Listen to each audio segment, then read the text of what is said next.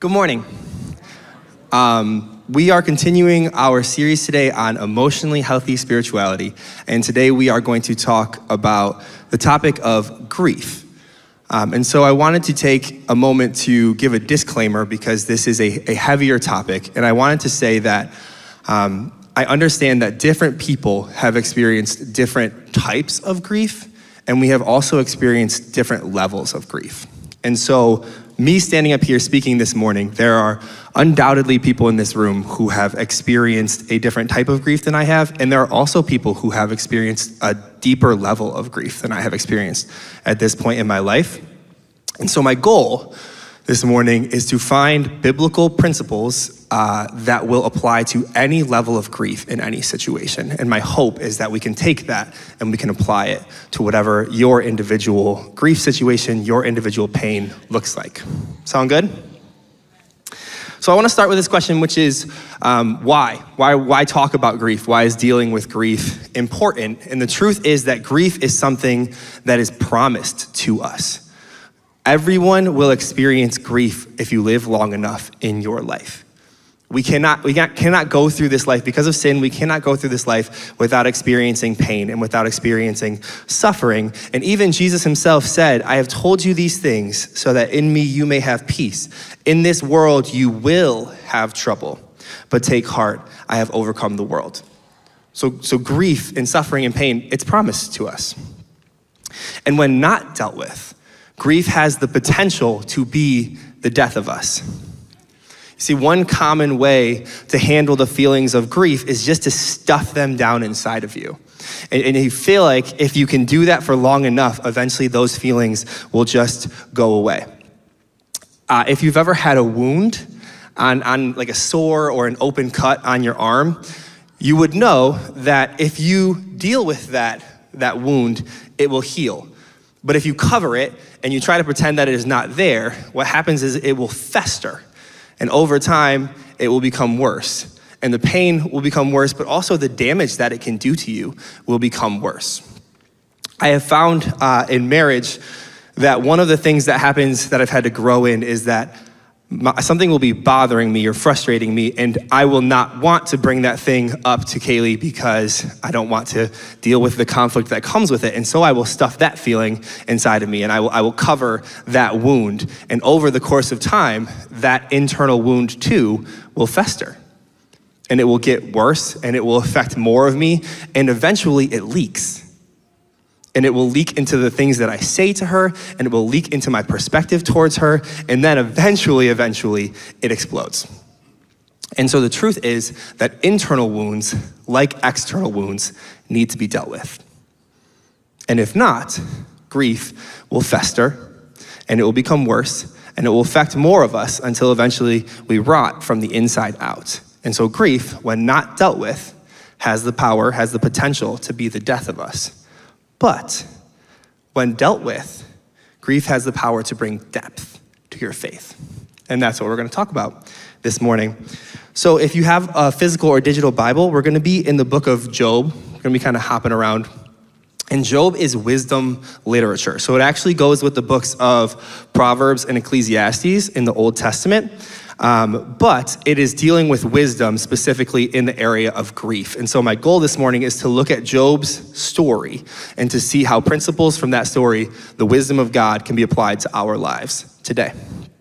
So a little bit of backstory about Job as we get started. The first thing that you see about him is it says he was blameless and upright. He feared God and shunned evil. So he is a good guy. He's also super wealthy. That's the second thing you find out. He has thousands of sheep and camels and oxen and donkeys and servants that work for him. He is described as the greatest man among all the people of the East. And so Job has a lot going for him at the beginning of this story. And right away, Satan comes to God and he says, does Job fear God for nothing? And so essentially, what he's saying is, well, God, you have given this man everything, and so of course he loves you. But if you were to strip away the things that he has, if you were to strip away the gifts, he would turn and curse the giver. And so God gives Satan the power to affect everything that Job has, but he says you cannot touch a hair on his head, but the possessions that he has, you can affect. And so this is Job chapter 1. This is what happens directly after that conversation. It says, one day, when Job's sons and daughters were feasting and drinking wine at the oldest brother's house, a messenger came to Job and said, the oxen were plowing and the donkeys were grazing nearby, and the Sabaeans attacked and made off with them.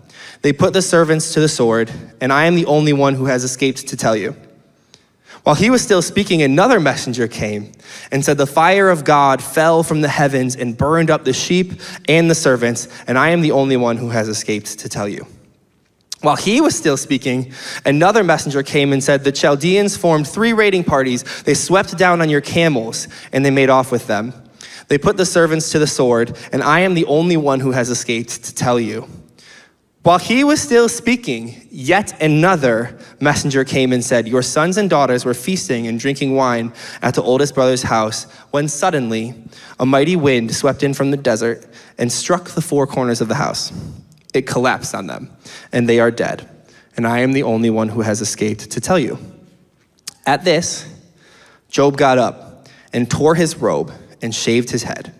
Then he fell to the ground in worship and said, naked I came from my mother's womb, and naked I will depart. The Lord gave, and the Lord has taken away. May the name of the Lord be praised. In all this, Job did not sin by charging God with wrongdoing. So you see that the book of Job deals in extremes, right? This is a rough day, a rougher day than I would say probably most of us have experienced, but it actually continues to get wilder than this. It will get worse before it gets better for Job, because immediately after this, Satan goes back to God, and God says to Satan, Job maintains his integrity, though you incited me against him to ruin him without any reason. And Satan responds by saying, in essence, that Job is maintaining his love for God only because his body remains intact. He has lost his possessions, but his body remains intact, and so he will not curse God. But surely, if his body were to experience suffering, he would turn and curse God. And so God gives Satan the ability to impact Job's body, but says you cannot take his life. And this is what happens immediately after that. This is Job chapter 2. So Satan went out from the presence of the Lord and afflicted Job with painful sores from the soles of his feet to the crown of his head. Then Job took a piece of broken pottery and scraped himself with it as he sat among the ashes. His wife said to him, are you still maintaining your integrity? Curse God and die. He replied, you are talking like a foolish woman. Shall we accept good from God and not trouble? And in all this, Job did not sin in what he said. And so here we have our first interesting juncture, I would say, of the story of Job, because Job's wife represents one way that people deal with grief, and that is to give up. She says, are you still maintaining your integrity? Curse God and die. There are some countries in which when a husband dies, the widow will wear black for the entirety of the rest of her life as an outward showing that this significant piece of her has died. She will never wear anything but black for the rest of her life. We may not take that external approach, but the truth is that grief will always make it feel as though something has died inside of you. And when you feel like something has died inside of you, you too want to turn and curse God and die. And here's something that's important. It is possible to physically live while experiencing death. It looks like a world in which you stop giving and receiving love. A world in which you stop trying to find joy in the things that you're doing. You no longer look for things that would help you to experience joy, and you no longer find joy in the things that you are doing. It looks like a world in which you have turned away from God, and so you no longer know a peace that comes from him. She says, curse God and die. Turn your back on him. And so what does Job say in these situations? The first chapter, he said, the Lord gave and the Lord has taken away. May the name of the Lord be praised. In the second chapter, he said, shall we accept good from God and not trouble? And it says in both that Job did not sin in what he said. So everything that Job believed about God was rooted in an understanding that God is inherently good. Job believed at his core that God is good. And so more than the good gifts that God gave, Job relied on the giver of those gifts. And this doesn't mean that Job didn't grieve. You see in the first chapter where he tears his clothes and he shaves his head, unlike now where that's a really common, cool style. Back then, to tear your robes and to shave your head, those were signs of mourning. But the difference between Job's grief and the way that his wife grieves is that she sees his pain as a death sentence. And Job sees his pain as an opportunity for dependence. And that is why she tells him to curse God and die, and he turns and worships. Is because to her, his pain is a death sentence, and to him, his pain is a call to his reliance on God. We experience loss all the time. There are basic losses that we experience just from growing up. We lose our youthfulness. We lose our dreams as we grow, and some of our dreams die. As we get older, we lose our stability. There are seasons of life where we lose our stability. We lose our freedoms and our independence. We lose our influence over other people. And then there are catastrophic losses.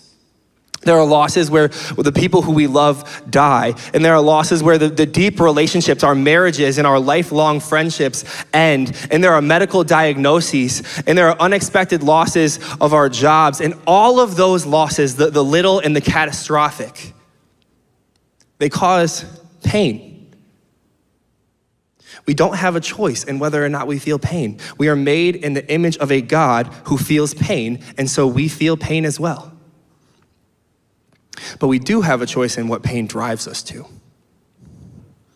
So our pain can desensitize us to our life. Our pain can stop us from loving people. Our pain can stop us from pursuing things that bring us joy, things that we enjoy in life. Our pain can stop us from depending on God for our peace. Our pain can uproot and displace our faith, or our pain can drive us back to God. We can acknowledge how we are feeling in front of him. We can acknowledge who he is, and we can experience restoration, though very slowly oftentimes, in our dependency and in our struggle with God. And that's how we can do it in worship and honesty. And so this is the difference between Job and Job's wife. She says, your pain points to your death. And he says, my pain points to my dependency.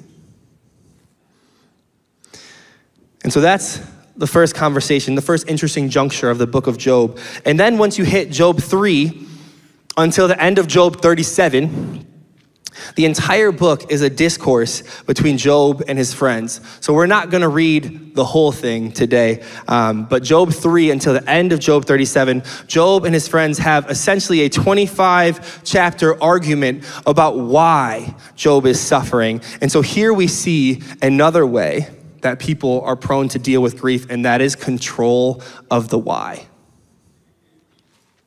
You see, over and over throughout the book of Job, his friends justify his suffering to him by saying that if he is suffering, he must have done something to deserve this to happen in his life. They talk about defending God in front of him. And some of the statements that they make about God are true. They say things like, dominion and awe belong to God. He establishes order in the heights of heaven. But their purposes in their defense of God is to convince Job that he has sinned to bring this suffering on himself. And so his friends are operating in an assumption that God is good. And so if you do good things will happen to you.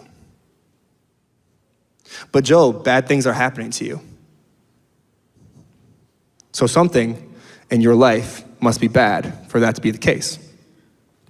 And they miss that because of sin, there can be real injustice that happens independent of our actions. And we think that we don't think like this today, except that when you are watching someone's children misbehave, you're like, wow, I wonder what those parents did to cause that to happen. Or when it's your kids that are misbehaving, you're like, I wonder what I did to cause this to happen. Or someone gets a medical diagnosis and we say, what did they do earlier in their life that would have caused this to happen now? Or we receive a medical diagnosis and we think, what did I do earlier in my life that led to this happening now? So what happens when we try to explain away or blame away or control the why behind our grief? What happens when we try to control it by rationalizing it with a reason that does not include the brokenness of the world that we live in? And what happens is we'll always come up with an answer. You can always come up with a reason, a control why behind your grief, but it won't be the right answer. And so you'll lie to yourself. You'll tell yourself that you can understand completely why you are experiencing the pain that you are feeling. And over the course of time, what happens when you lie to yourself in order to gain a semblance of control over what you are feeling is that you'll start to believe the lie. This is why that person was taken from me. This is why I received the diagnosis that I did. This is why I got laid off. When you lie to yourself for long enough, you believe it. And when you believe a lie about yourself and about the situation that you are in, you will now allow yourself to stay in the most unhealthy of places because you can justify yourself why you deserve to be there. And so you won't walk forward in your life. You will sit right where you are. And actually, it will be even more torturous because you can tell yourself that you deserve to be there. And so Job's friends, in the process of trying to make him feel better with their justification, in the process of trying to make the situation better with their justification, they are actually making his situation more torturous. And so let's return now to Job. We've seen how his wife deals with grief. We've seen how his friends how his friends deal with grief. Let's look at how Job deals with his grief. The first thing is that he refuses to believe throughout the entirety of this book that he is suffering because of some unconfessed sin. However, he gets really brutally honest with some of these conversations about where he is at and what he is feeling. He says this, "May the day of my birth perish. The night that it is said a boy is conceived, that day, may it turn to darkness. May God above not care about it, and may no light shine on it." And note here that Job is not cursing God and dying the way that his wife said that he should, because he's not turning away from God. He is actually expressing such deep anguish that he longs to die, and he's doing that in front of God. He is actually complaining to God. He says, "How I long for the months gone by, the days when God watched over me." He's complaining.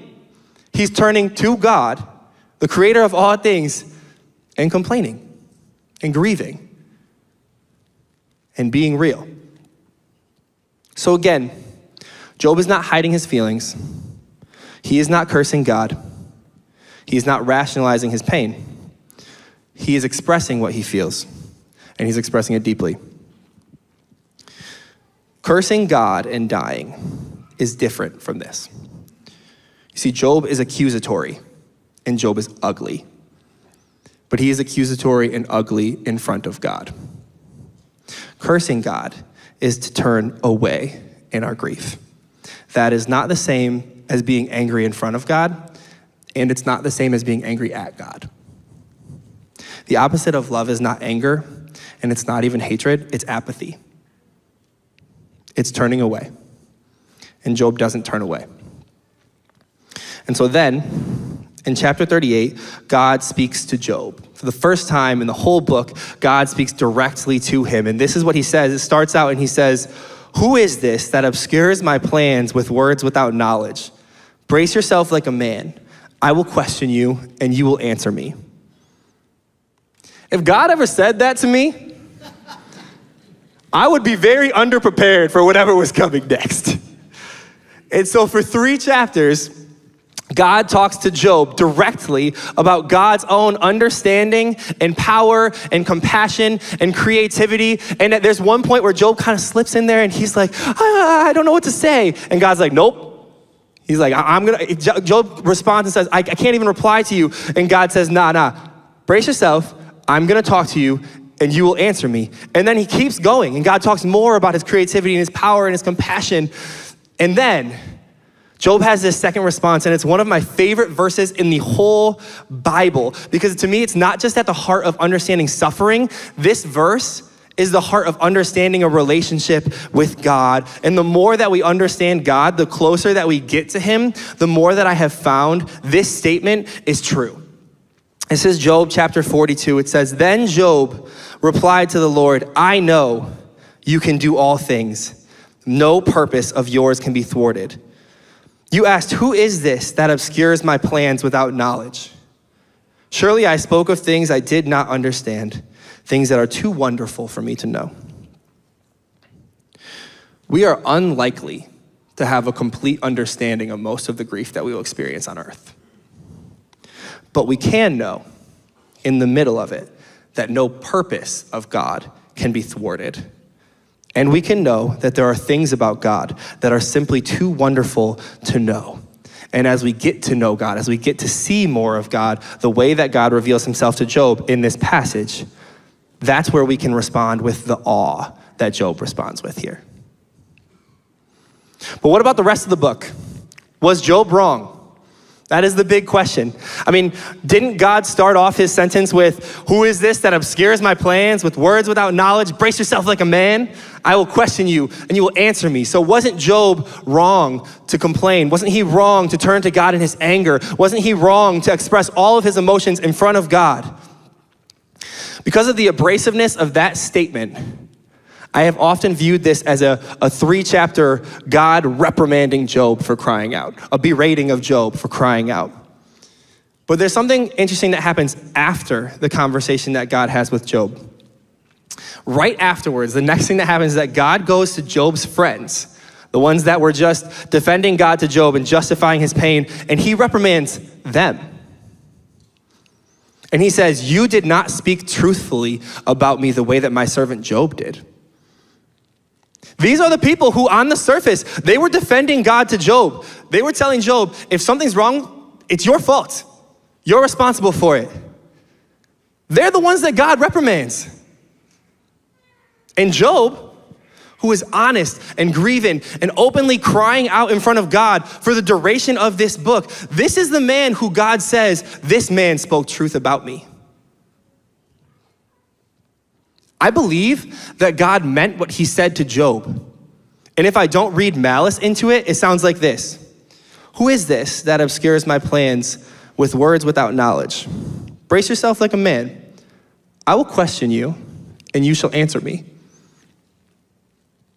When God says, I shall question you, and you shall answer me, it's an invitation. It is an invitation to converse with God in the middle of Job's grief. And then when Job didn't respond the first time, when his first response was, I have no reply, God says the same thing again. I will question you, and you shall answer me. The undercurrent of the entire book of Job is that God welcomes the spectrum of human emotion. For people who grieve way too often, we feel like that is the one thing that God doesn't want us to bring to him. Like if we have life with Jesus, if we're following Jesus, then everything should just be okay. But here we see an honest dialogue between God and a man, and it ends in this beautiful acceptance from Job where he sees more of God. And he is in awe of God's complete sovereignty. And at the same time, it ends with God honoring the man for speaking truth about him. It can be hard to understand what it is like to be a real life human being. This is a great book, but to be a real life human being who suffers and who turns to God in it. And so this week, Jonathan and Stephen had the chance to sit down with Tony and Susan Martirana, who's a couple from our church, and they talked about the story of losing their teenage son, their oldest son. And there's only 2 things that I want you to take away from this morning. And one of them is that you really should go watch this video. It will add to your life. It will be a beautiful depiction of what it looks like to grieve in front of God. And you can go to ourcalvary.org/grief. After today, legitimately, it's one of 2 things that I want you to take away is that you really should go watch this video. But what you will see in the clip that I'm about to show you is that grief is real, and it's raw, and it's welcomed by God. So if you'll turn your attention to the screen. I wrestled with God, why, here we are giving you everything. And then I came to the conclusion of it, we're not any different than anybody else. It isn't that, our child should have lived and others shouldn't, So I became very angry for a while, and it really rocked my faith. And I didn't enjoy going to church. I didn't like worship at all. Worship was really hard. Can you explain that? What was it about worship that specifically? Specifically? Just getting up and singing with my hands up and praising the Lord for how wonderful he was. I didn't think he was wonderful at all. It was very, very hard to process that. How do I love a God that he could have turned this around? I know he took many children out of comas. I knew people, but why not mine? I looked to the scripture in the book of Matthew chapter 8 where it speaks of the apostles going into a storm and Christ is in the boat with them. And they scream out because they're perishing. It's a major storm. And I realize I'm in a major storm. And I'm crying out, I'm going down. And because I didn't think I had faith. So I read the scripture and the Lord says, where's your faith to these men? You're timid. And I felt like, oh, man, I'm too timid. I didn't have the faith. And then the Lord said, I didn't say that they should have the faith to stop the storm. I wanted to let them know that they need the faith to know I'm in the boat. And I realized Jesus was in the boat. And I said, I'm going to sit next to you and hold you because I'm afraid of going down. So God welcomes the spectrum of human emotion. And if it was true for Job, and if it was true for Tony and for Susan, then it is also true for you. So the question becomes, how do we go about grieving to God, as seen through the wisdom of the book of Job? How do we grieve the way that he did, the way that in the end God says, this man spoke truth about me? And the first is pay attention to how you feel in the most raw moments. I think sometimes we feel like we can cover our emotions by the time, and then we can bring them to God. We can feel them, and then we can process them, and then we can bring them to God. But no, there is no penalty for coming to God with how you are feeling in the moment, how you are feeling it. And in fact, the book of Job shows that God welcomes that raw emotion. So the first is pay attention to how you are feeling in the raw moments. The second is to find ways to put those feelings into words. Kaylee and I have a friend who lost their older sibling over 10 years ago, and she just recently started writing a book in which she is putting her feelings, her grief, into words. And she may never show that with anyone, or she may, but the point is that there is power in verbalizing what you are feeling. There's power in speaking it out loud. If there's no one around, there's power in speaking it out loud to people. And believe me, there is so much power in taking what you are feeling and writing it down. And sometimes you actually need other people's words to be able to put your feelings into words, and that is great.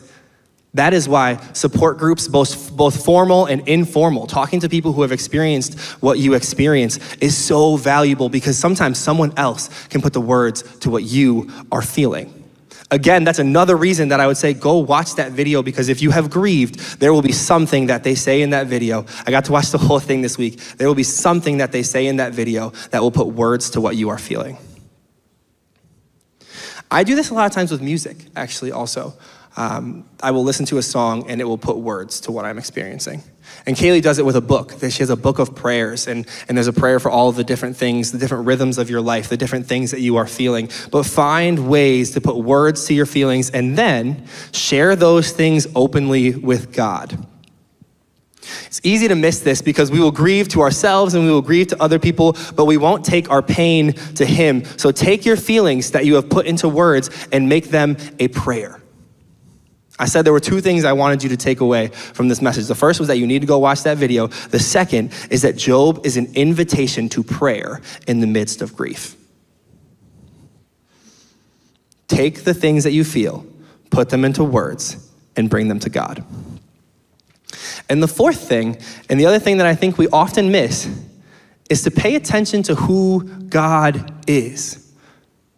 Job's story doesn't end with his spewed emotions. It then continues into a space of understanding deeper who God is. And so this is what we miss, is that we must weigh the tension of how we feel in this moment with the understanding that God is an all-powerful ruler. And we must recognize that while his perfect plan for humanity is distorted by sin, yes, that his purposes will not be thwarted. His perfect purpose will not change. And there will be a day in which all will be made right again. And there's a bridge. There's a bridge between the all-powerful and the suffering. And that bridge is Jesus. He is the all-powerful.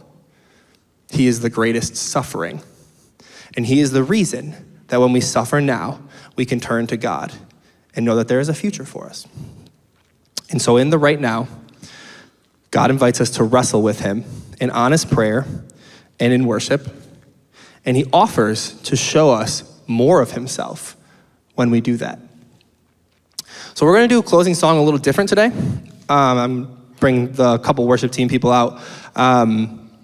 This is not a song that you will sing along with. You are welcome to close your eyes. You are welcome to look at the words. They will be on the screen. For the last several years, Kaylee and I have had a couple prayer requests that we have prayed consistently.